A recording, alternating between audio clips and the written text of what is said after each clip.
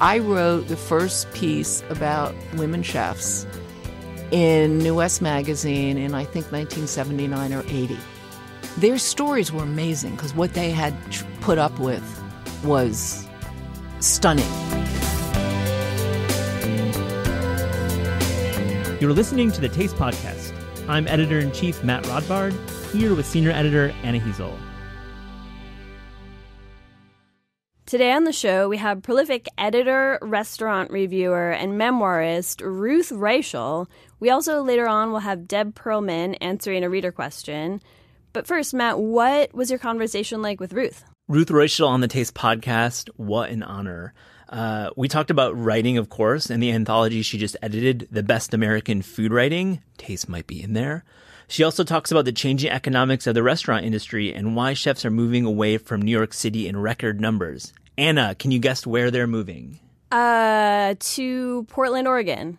Wrong, but actually some are moving to Portland, but they're moving to other places too. And I think there's one city in particular that she really liked to talk about. Which one? Well, we'll have to see on the podcast. Here's Matt talking to Ruth.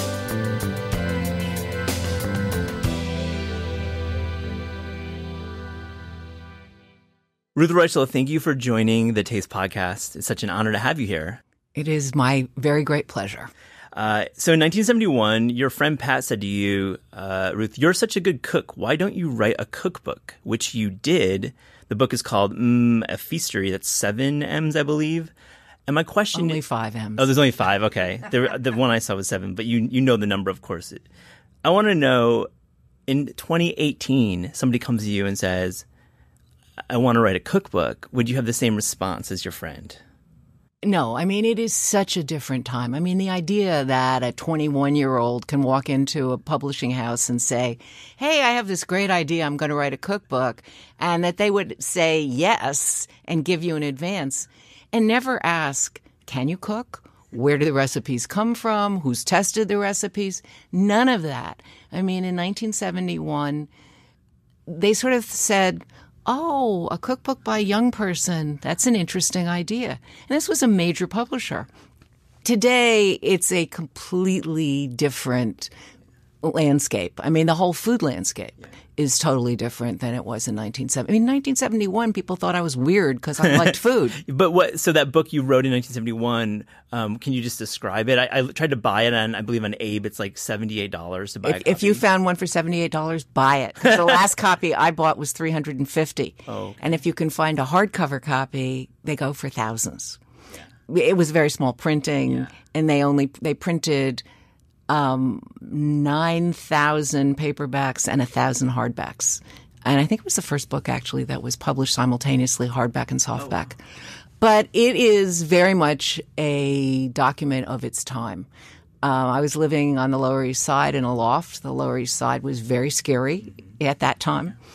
And we invited all our friends to come and do art for it. So there's art on every page. Who are some of your friends?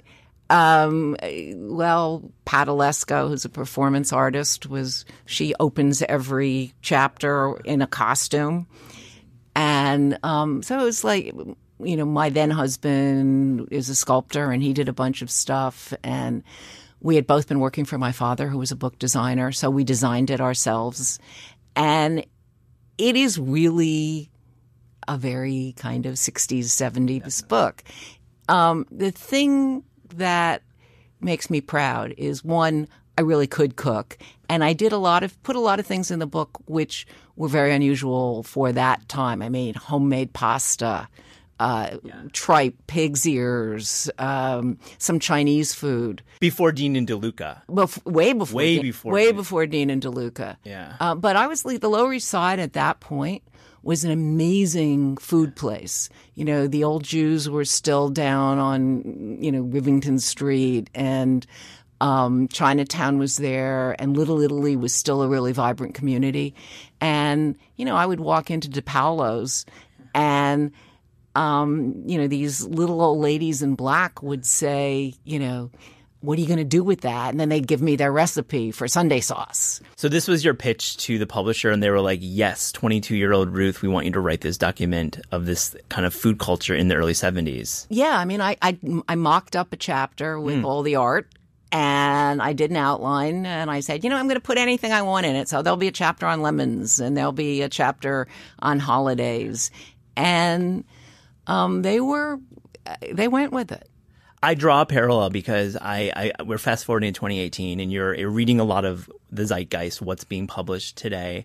And I think there are lots of ways voices are getting out there into the world and being able to express this creativity that you were able to express in 71. There's people are taking chances. Do you agree with this? I do agree. Here's the difference, though, and this is a difference that cuts across all kinds of media. Today, if you want to do that, you can do it. You can do a blog. You can do it yourself. They actually gave me an advance. They gave me enough to live on for a year to quit my horrible job and do this. And I mean, that's the real difference. I mean, you used to be able to make a living as a writer or as a creative person, and these days it's very, very difficult. So you in editing the Best American Food Writing of 2018 compilation, what themes are you seeing in food writing right now, and what are you most excited about? Okay, this is what I'm most excited about. When I took over Gourmet Magazine in 1999, and I said to the people who hired me, to Condé Nast, to my publishers, food is much more than recipes, and I want to publish more than just recipes and restaurant suggestions and, how to spend your money on traveling. I mean, I think people need advice on, on science, on government. Food is sociological. It's about race and gender. And they all looked at me like, are you crazy?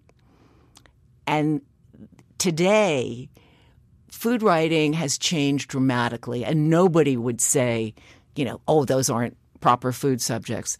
So what this book is full of is really loud, passionate voices about all of these issues, about race, about gender. They're looking at food as a business. They're looking at it scientifically. It is very different than a book like this would have been even 5 years ago. I want to read from your introduction. I love rich, delicious prose. I could sit for hours reading Tejal Rao tell about growing up with cookbooks. Few people describe food as poetically as Ligaya Mishan, and reading Wyatt Williams is always a pleasure. These are some of the writers that you're drawn to. They are. I mean, I do. I love that kind of rich, poetic, descriptive writing, and I obviously wanted to put some of that in there, but truth be told, I mean, that's kind of the tradition of where food writing comes from, to make you hungry, to describe meals in, delicious dripping detail. That's not all I wanted to put in this book. No. And it absolutely is not all that is in this book. So talk about some of those other topics. Okay, so we are in a Me Too moment.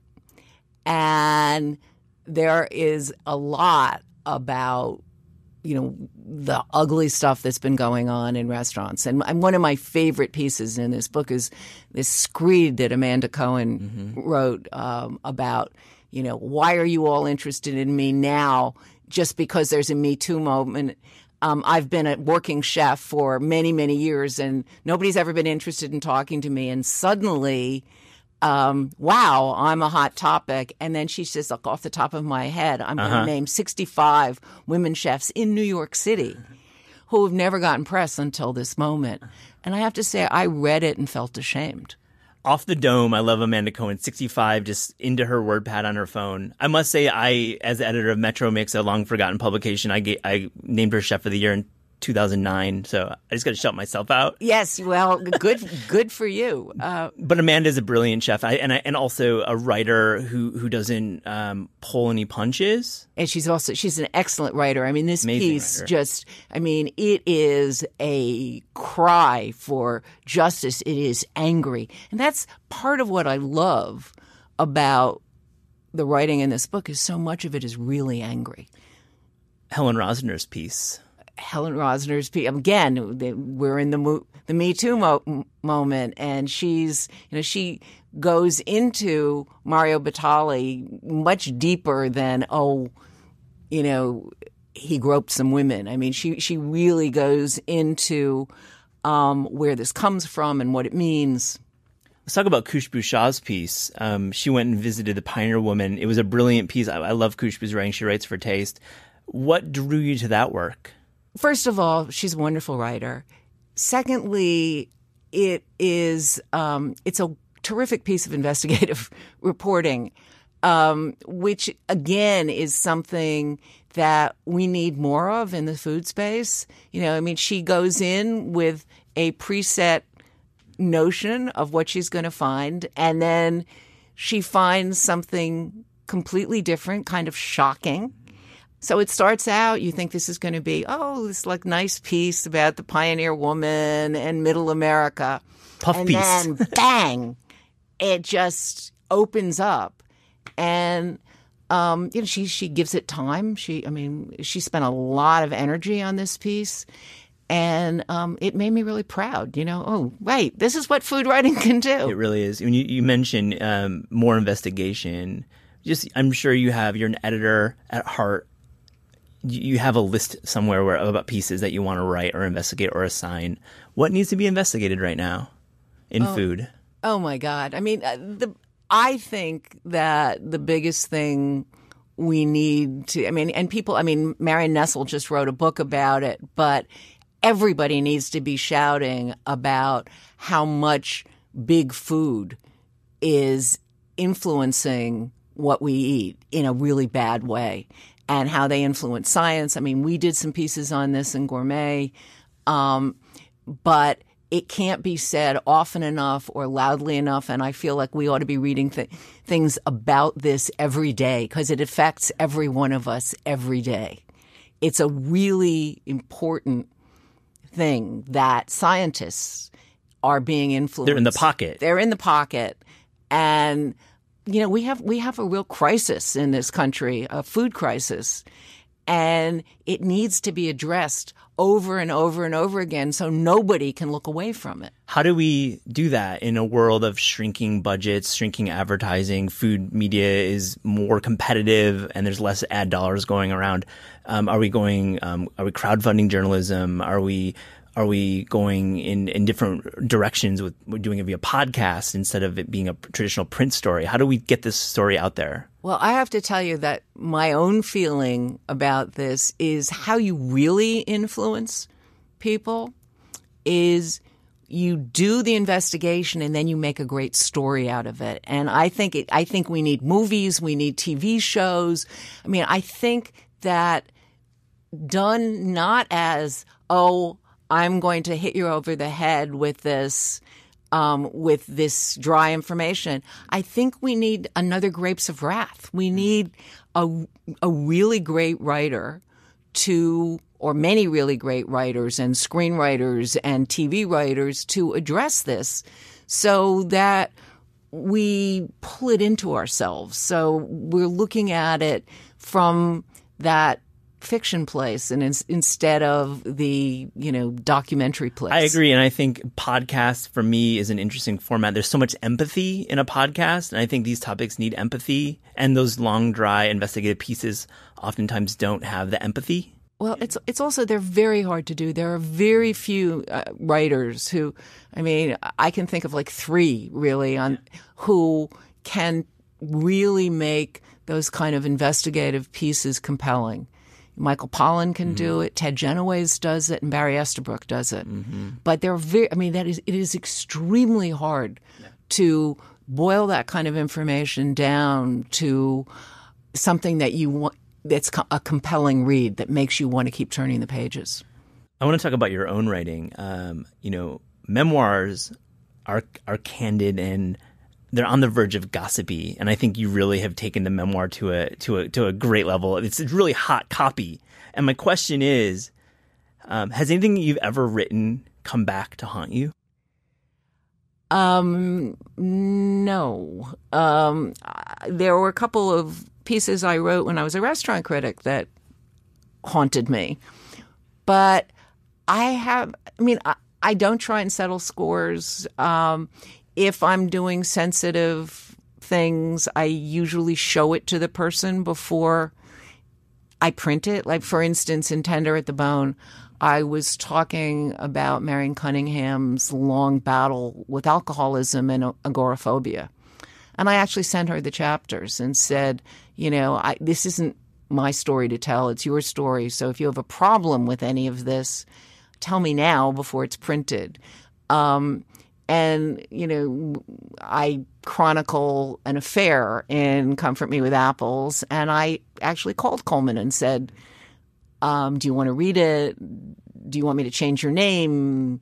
Before this goes out there, let's talk about it. I do not think that, other people's secrets are yours to tell. It's a great statement. And we're talking about Coleman Andrews, who was the editor of Saveur at the time, and you're the editor of Gourmet at the time when this book comes out. Take us back to that moment. It's amazing. Okay. So, Coleman and I have worked together on and off for virtually our entire careers. He was my editor. Then I was his editor. I mean, we've bounced back and forth. So early in my career, he was my editor at New West Magazine. And we had this affair that in France, that was pretty wonderful and ended pretty shockingly. And when I became the editor of Gourmet, he took me out for lunch. And he was then the editor of Saveur and said, this is going to be really interesting because it's going to be interesting to see if you can make a better magazine with too much money like you're going to have or too little money like I have. It worked out in an interesting way for both of you. Let's talk about New York City. Are you nostalgic about the good old days of New York City restaurants? Because when we talk about good old days, we could talk about many eras. I'm thinking of the 1970s, personally, into the early 80s, where French restaurants really ruled the reign. I wasn't in New York in the 70s and 80s. I went to California in 1973. Okay. So I have no nostalgia for that era of New York. What I do have nostalgia for, I think New York is the best food city it's ever been right now, although I think that's going to change. The money thing here, I just read about another restaurant closing because the lease was untenable. And when you have someone like Anita Lowe, who had a wonderful restaurant that had 3 stars that everybody loved, that was packed every night, and she closed it because she couldn't make a living, that says something really bad about what's happening in New York. But what really bothers me, I grew up in New York. I love this city. I hate that you have to be rich or old to live in this city, pretty much. It is... when my husband and I moved back here after college in 1970, we lived in a gritty neighborhood and it was a little scary, but we could live there. And all our artist friends, were living in lofts before there was Soho and, Patti Smith and Maple. There was a real creative life here. Artists could afford to live here. And now, unless, you're like me and you bought your apartment, 40 years ago, you can't afford to live here. And that's really wrong. And it's, that there are all these rich people who buy apartments and don't live in them. And the whole quality of life in the city is changing. I grew up in Greenwich Village and nobody I know, I did not know a single person who owned their own apartment growing up. It was a rental economy and creative. My parents never had much money, but, the public schools were good and our life was very pleasant. And, we knew interesting people. And it was a great place. My parents went to the Philharmonic. They went on the bus. They never took a taxi in their lives, but, they went every week to the Philharmonic and they could afford to do that. And now it's become a kind of Disneyland of a city. Can the restaurant industry become higher margin? Because the margins are what we're talking about, the low margin industry. I don't think so. Yeah. When I leave here, I'm about to go to the Four Seasons, the brand new Four Seasons. And what did they spend $30 million opening that restaurant? And will they ever get that money back? Does it matter? I don't know. I don't know. And that's the problem. There's so much investment in the city with very little consequence that these vacancies remain, and these leases are signed with no consequences. I mean, I keep thinking back to I was in Charleston for a food festival a year and a half ago. And I was walking around with Andrew Carmelini, and he said, every restaurant I've been to, there's some kid who worked for me because none of them can afford to open in New York. And that's what's happening. I mean, people are leaving the city and opening in other cities. And earlier on, you hinted at a subtle shift away from New York. And I'm just going to take a wild guess about a city that I think is really where everyone's moving to, and it's shifting, and it's Los Angeles. That's right. I mean, Los Angeles is... it's still affordable for a creative class because of the demographics of the city. I mean, you can spread out. You go further east, but the food there is absolutely fantastic.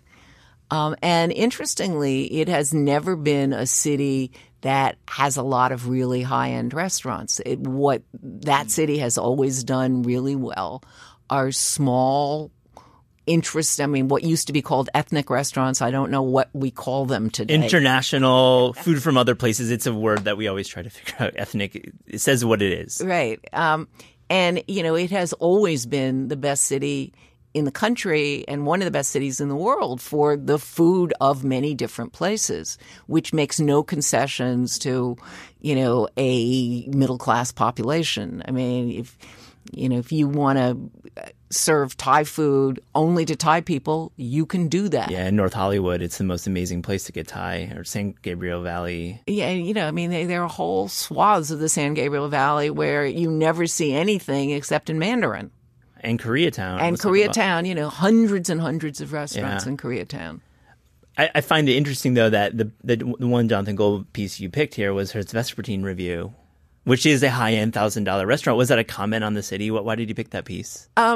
I picked it for a number of reasons. First of all, when I was sent a bunch of articles, there was not a Jonathan piece in there. But there were 5 pieces that began, I want to be the next Jonathan Gold. And so I called Jonathan and said, look, this is ridiculous. I mean, everybody wants to be Jonathan Gold, and we have to have a piece of yours in here. What pieces would you put of your own in here? And that was one of the pieces that he suggested. But the reason that I put it in, and it's really been underscored by his recent and very shocking death, is nobody talks about what a great restaurant critic he was for high-end restaurants as well. I mean, everybody talks about how, he made Los Angeles discover itself, and he sent everybody out to eat tacos and he had range. But he was also an extraordinary. I mean, he as Lori Ochoa, his wife and one of my closest friends, said, Jonathan was one of those people who knew how to make chefs be the best that they could. And I felt it was really important to say, hey, wait a minute, pay attention to this guy's writing when he's not telling you to go to Senor Fish or, some Korean hot pot place. I mean, pay attention to how thoughtful he is about the whole zeitgeist of restaurants. What's happening at the LA Times right now in the food desk? It feels like it's going to have a moment with this new investment in the LA Times and hiring 2 critics. It's the most exciting food city in America. Well, I mean, I think everybody in LA, I think, is kind of shocked that the New York Times was smart enough to send Tejal there. It's a response. I mean, we can theorize about why they did that. I mean, I would have done it as an editor. I mean, I would have seen that opportunity and swooped right in there, which Sam did. Yes. And it was brilliant. I mean, it was really brilliant. I mean, I have enormous, I mean, there are 2 pieces of Tejal's in this piece because she's, I think, both a beautiful writer, very knowledgeable about food, a lovely person, and sort of everything you want. You don't want another cisgendered white male to be the Critic. And, so Tegel sort of is perfect in every way. And if I were the LA Times, I would be very, very worried. And, and there's a real opportunity because I assume she's going to be covering all of California. And Michael Bauer just retired from the Chronicle. So you've got this sort of void in restaurant criticism in California and a real opportunity. I think every able food writer is sending their resume to both of those publications right now. Right. I'm pretty sure that what the LA Times is going to do is try and get a lot of voices. I was the food editor of the LA Times at its heyday. When I was the food editor of the LA Times, it was 60 pages every week. It was 2 sections. We had our own test kitchen. We had our own photo studio. And it was the cash cow for the paper. It brought in $35 million a year in ads. So it was extraordinary. It was an extraordinary. It was ahead of its time. In many ways. It was. I'm very proud of that food section. You should be. Lori and Jonathan and I pretty much did it together. Yeah. And we hired great people. Charlie Perry, who's like a wonderful food historian. We hired, Russ. We had Tony Tipton was there. We had really great people there and a big staff.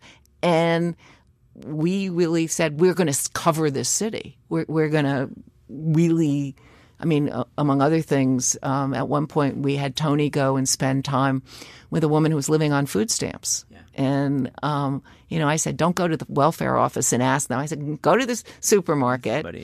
Look for people who are paying with food stamps and find someone. So she found this woman who had 4 kids, no refrigerator, and did this piece about what it was like to really live on food stamps. Were you paying better than we would expect, or were you paying fair rates? Like, what were the rates like that you were paying writers? Well, first of all, I think I had 20 full-time writers. We had a lot of full-time staff writers. We had staff writers, and the LA Times was still owned by the Chandler family, who were extremely generous. Their MO was, we are going to pay better than market rates because we don't want to be unionized. It was an amazing place to work, actually. There were people who spent, not in my section, but in other sections, there were people who famously spent a whole year working on one story.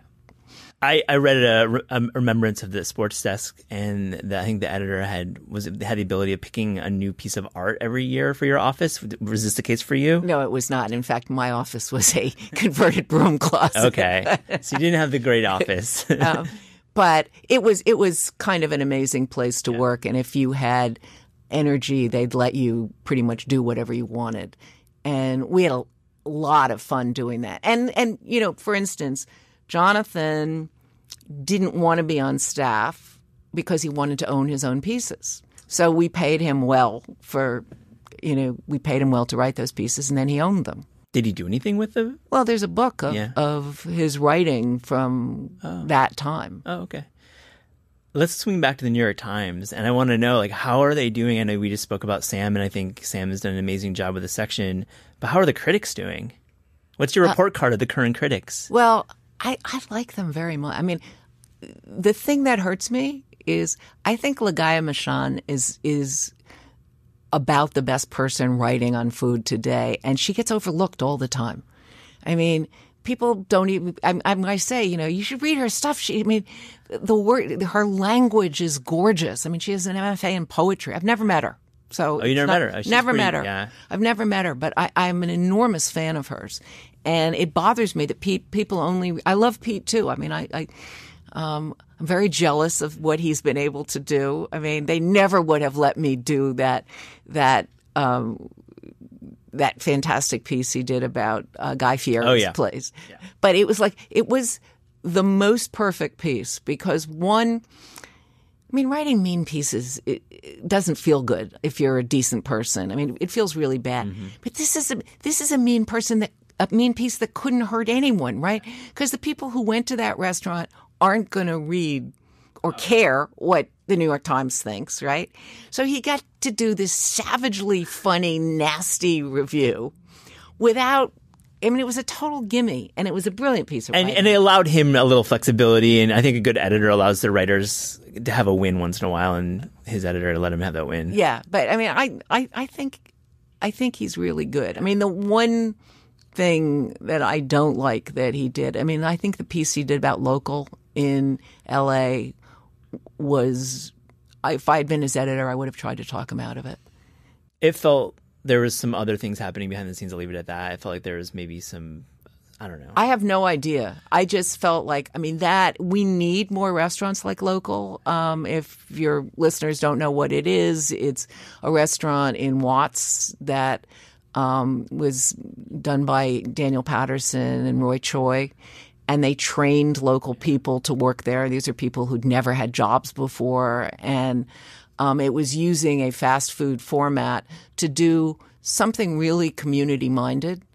And I think that they should be commended for that. And they shouldn't be reviewing the bad coffee. And it doesn't matter. It doesn't matter what the food coffee is like. Yeah, I agree with you. And the community loves it, and it's been important. And I just want more. I want them to open them in, every dicey neighborhood in America.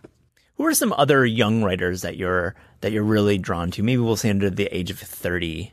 Well, Mayuk Sen, am I pronouncing his? Mayuk's great. Yep. I mean, I think he's really wonderful. I don't know how old most people are. Yeah, it's hard. Yeah. I mean, there are a couple of young writers at the New Yorker who are good. Hannah Goldfeld. Mm-hmm. Restaurant critic there. Yeah. Yeah. I mean, but I really, I read people and I tend to think they're all young, and then it turns out, they're 45. Yeah. I mean, it's hard to tell. I think a lot of the folks in the food world I think people have come to food writing from outside of food writing, and you write about this in your introduction as well. I think we're seeing this. We're really flush with talent right now. Yeah, and people who are wonderful, right? I mean, I discovered people. I mean, first of all, I discovered some publications that I didn't know about, which I'm ashamed, like Bitter Southerner, which is absolutely fantastic and is doing some really wonderful stuff in the food space. And these are clearly not people who are food writers. But, I used to say at Gourmet, every writer has at least one good food piece in them. Now I think every writer has at least 10 good food pieces in them. I agree. I want to talk about Me Too a little bit. I think, how do I phrase this? I feel complicit. I feel like we've missed a lot of things. I've been doing this for 15 years. You've been doing it for longer. I think looking at John Besh, April Bloomfield, Mario Batali, and their stories, how do we come to terms with this as writers who've written about these three chefs? I've written about all of them. You've likely written about all of them. Let me back this up a little and say I'm a little shocked that the restaurant industry is getting such focus for this, because I have to say that as a young freelance writer, I had experienced much more of this as a writer than I ever did working in restaurants. Yes, it happens in the industry, and a lot of it happens in the industry because for such a long time we've followed the French model, which pretty much depends on, Robuchon was famously he didn't famously grope women. No. But he was a psychopath. But I'll say it.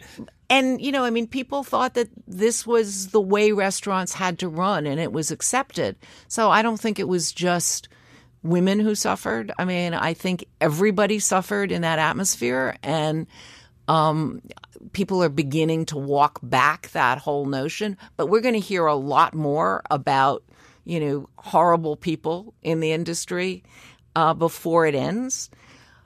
What I will say is that as a young woman entering the work world, I considered it transactional, right? When a guy who was your boss came on to you, it was your job to put him off, rebuff him without hurting his feelings. And I just thought that was the way of the world. And it has been the way of the world for most of human history, right? I mean, women have been the targets of guys who, it made them feel powerful to, be sexual with you. We need to change that across the board, not just in restaurants. I don't think it's your job as a restaurant critic to go in and say, has this guy ever abused you? I mean, it's just, that's not your job. For criticism. What about as an editor for a publication that covers the world of food, the culture of food? Is it our responsibility? Certainly, now that we know what's going on behind the kitchen door, we should, I put Mario on the cover. I loved Mario. I mean, I knew him for years. I never saw any of this kind of behavior. Certainly, if I were going to put him on the cover today, I would investigate. I would go around and sort of say to my reporters, go talk up the people in the kitchen, go, find out from the wait staff what it's like to work there. It is our responsibility as editors to make sure that we are not glorifying pigs. I agree. And well said. And I think going back to our conversation about we're flush with talent. There's a lot happening in this world that's non-white, male, etc. I think we have this wonderful opportunity to not write about John Besh, not write about April Bloomfield, not write about Mario Batali, not write about celebrity chefs, and write about the unknown chefs and the unknown cooks. Absolutely. I mean, I think that's why I felt so bad when I read Amanda's piece, because I have to say, Gourmet closed in 2009. It was hard. We tried hard to find chefs of color. It's like why everybody wrote so much about Patrick Clark. Great guy, wonderful chef. And, oh, my God, thank God he's, there's someone of color. But it was really hard to find people of color, and it was hard to find women chefs. I mean, it was easy to find women pastry chefs. But, we tried. We would say, let's get more women in here. And you would try, and there were the usual suspects. And it's interesting to me. I wrote the first piece about women chefs in New West magazine in I think 1979 or 80. I wrote about 5 women: Alice Waters, Judy Rogers, Mary Sue Milliken, and Susan Feniger, Evan Kleiman, who then had a restaurant. Oh, 6 women, and a woman named Wendy Little, and their stories were amazing because what they had put up with was stunning. This was about abuse. This was about their path. Their path. Mary Sue Milliken, beautiful woman, still a beautiful woman, graduated from chef school. She was living in Chicago. She wanted to work at Le Perroquet, which was the best restaurant. She went every day for a year and said, I want a job in the kitchen. And Jovan Trbojevic, the owner, said, I'll give you a job as a hat check girl. And then one day he was short in the kitchen and he said, okay, you can go into the kitchen. They tortured her back there. She ended up running the kitchen. But all these women, somebody else, I can't remember who it was, had a story of being hired, and the French chef went up to the skylight and started pouring buckets of water down on her. I mean, they got hazed and tortured, and they just toughed it out. And we all thought the day of the woman chef is coming, and then somehow it never came. Only now it's come, but this is a long time later. We're talking about almost 3 decades later. Yeah, more than 3 decades, almost 4 decades later. I'm going to review that piece. I'd love to read that and process it now. Let's talk about Gourmet.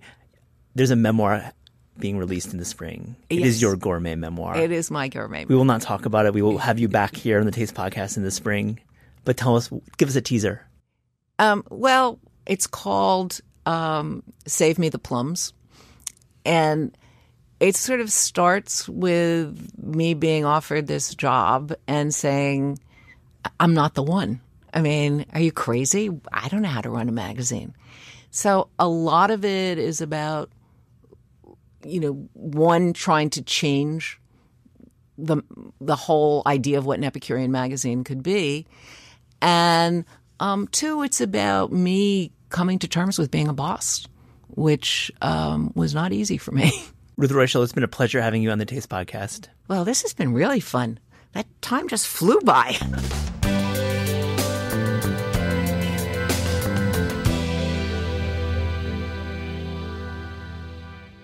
Here's Deb Perelman answering a reader question. So we're hanging out in Deb Perelman's kitchen right now, Deb Perelman of Smitten Kitchen. And we have a question for you from a reader. What's an unpopular food that you think is due for a comeback? I want, those good seasons or good seasons, those salad dressing packets, and then you get the glass carafe and it shows you exactly where the oil goes and exactly where the vinegar goes and you shake it up. I want those to come back. I think that I think about them a lot as an adult. Like that was like our go-to salad dressing, and it was very simple, and you could use your good olive oil and your like imported vinegar. Not that we did because I grew up in Central Jersey, but you could, and it just had just the right seasoning, and it was the perfect little dressing. What would that look like in 2018? What do you think the flavor combos would be, or the flavoring packets? I know this totally needs to happen. You would totally have to have one that's like a fish sauce, lime, ginger kind of thing. You would have to do like a sriracha mayo one, and you would have to do, but I think the old school one, it was really just like garlic, oregano, parsley, pepper flakes, and it had like a nice kick to it. I mean, it's a pretty solid dressing for a lot of heartier salads. Kind of like an Olive Garden Italian dressing sort of vibe, right? I'm going to have to go there and find out. Oh, God, am I just admitting that I haven't been to an Olive Garden before? It's my loss. I see it as my loss. The salads there are really good. Iceberg lettuce, Italian dressing. Iceberg lettuce is another thing that's like high on my list. I've been trying to bring back wedge salads for a bunch of years. I think I've been fairly successful in it. I like I'll credit myself. But when I first started my site, I'm like, why does nobody make wedge salads anymore? I love a good blue cheese wedge, a good crunchy, cold, crisp salad with bacon and a rich dressing. I don't know. There's nothing not to like. Do you have any wedge salad recipes in either of your cookbooks? I actually have one in my first cookbook. And what I do is I got this idea from a restaurant that's, of course, since closed because this is New York. But what they would do is instead of doing wedges, which, of course, are not really going to work to keep things on, they would do like 1-inch segments, like slices across. And it's actually nice because you can really infuse the stuff better. And I think I used fried shallots instead of bacon. And I'm not saying, I love bacon, but it's actually, I think fried shallots are so good there that you don't miss it at all. And I think I did some radishes and celery. Oh, that's another really unpopular ingredient that I want to give its due. People hate celery, and I love it. You're just getting upset just hearing that. It's refreshing, though. It's a hard sell, but it's a refreshing, iconic ingredient.